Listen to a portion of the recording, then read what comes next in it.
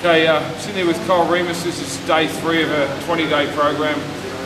Kyle's at a stage of his career where he's been delisted by Essendon. A couple of clubs are looking at him, and the draft's on in 2 weeks, so he's got to be fit. So he's coming here a little bit humbled and a little bit ready to probably work harder than he's ever done before, and got a chance ahead of him. So we've been basically putting him through a health circuit, trying to get him really match ready and match fit, ready to come in and start training at an elite level rather than come in unfit, having to play catch up.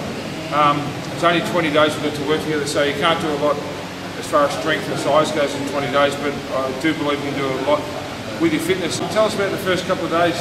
Cole, we've had 2 workouts now. Take us through how you felt going through that kind of intensity. Yeah, the 2 workouts we've had already were pretty intense. I found out a lot about myself and pushed the limits I never thought I could get to. And afterwards, I've been struggling to move. You spent a bit of time in the bowl, the bucket, the bin, whatever's closest. You've sort of pushed yourself to the point where you've had to throw up, but we don't stop. We'll keep going until the workout's done. As I explained to Kyle, it doesn't matter if he's here till 10 o'clock at night. This is only 7 in the morning.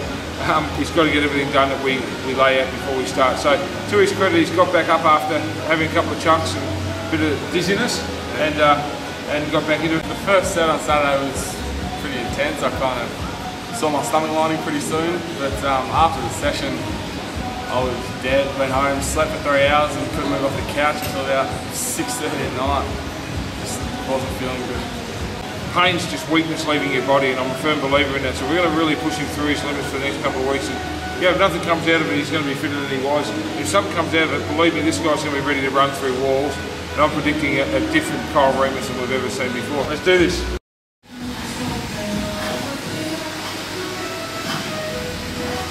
Bench throws is to improve his explosive power.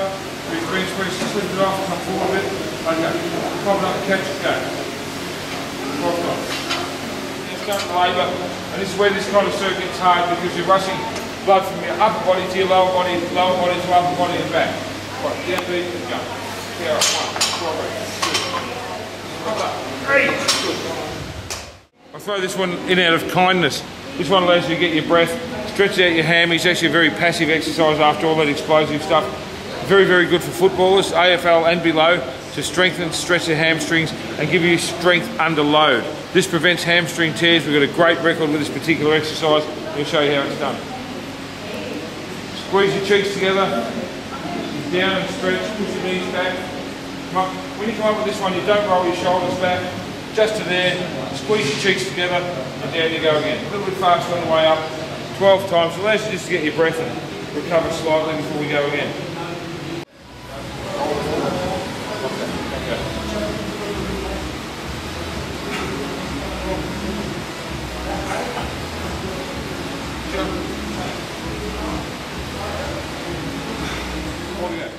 It's taken us 7 minutes. He's going to get a 2-minute break now, and we go through it again. This time we change the rep range a little bit. Basically we try and breed him as he goes, so we might need to change the rep range up or down. If he's doing things easy, I'll add 5 reps to exercise. If he's struggling, I might take 3 or 4 off. The whole aim is to push him to his limits and keep him right on that edge for as long as we can.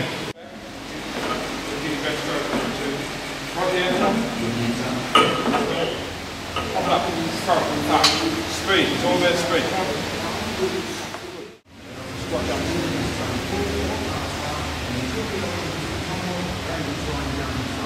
What's happening now is lactic acids are starting to build up everywhere. So his body's screaming and saying, stop, stop, stop, but I'm on his back saying, go, go, go. Let's go, come on. Chin up, chest out, back straight. Let's go, we're gonna do this, come on, go. Fast, fast. Come on.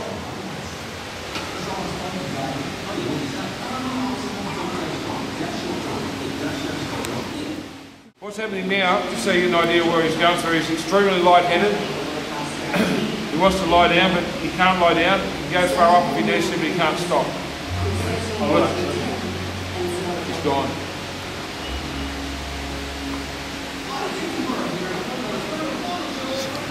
I have to rename that bin Reimers. So what I'm doing here is really trying to push him and teach him what he's capable of, and change his idea of what pain barriers are, because if I can push him harder through this than what he's ever going to get in the footy match, he's going to come out in the third and fourth quarter and destroy people. It's that kind of fitness where you can dig deep, where you're lying on the ground, you may need to handle, you've got to get up and run when you've got nothing, and you can reach back into what you learn here and do it all over again. It really is good for him. It's character building. You've got to feel sorry for the bloke.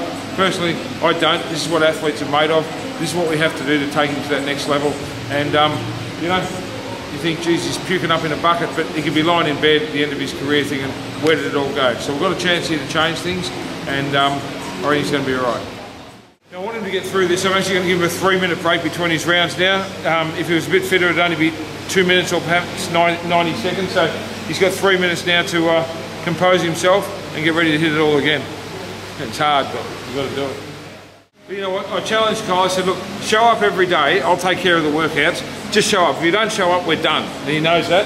To his credit, he's been here at 8 o'clock every morning, 7 o'clock, whatever the time is that I've got free. He's here, he hasn't missed a session, he hasn't wimped out on anything I've thrown at him, and I'm trying to toughen him up, perhaps humiliate him a little bit, because he's one of those guys that's probably had it too easy, by his own admission, never put in like he should have, and now he's without a club. So this is one of those crossroads in life, and if someone picks him up and gives him another chance, I reckon they're going to have a different athlete on their hands, and he can be a dangerous boy. If we get him fit, he'll run through walls, he really will.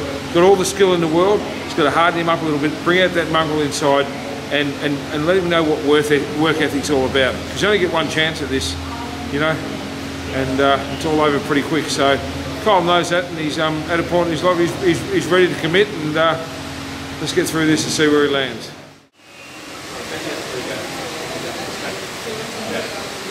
One, two, three. Makes 20. Good. Let's go.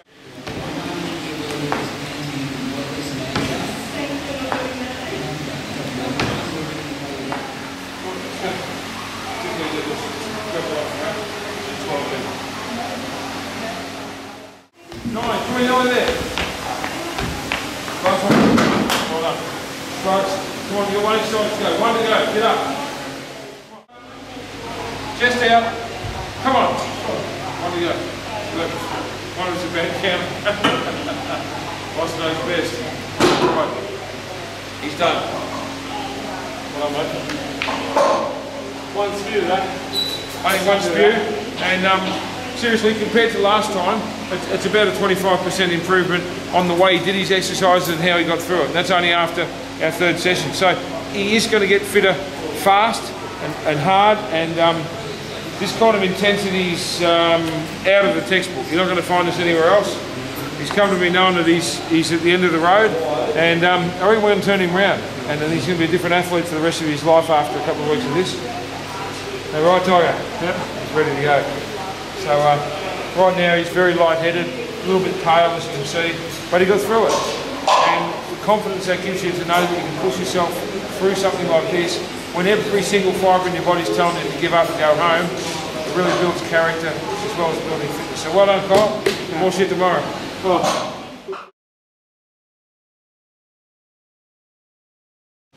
It's a love-hate thing. I love it, he hates it.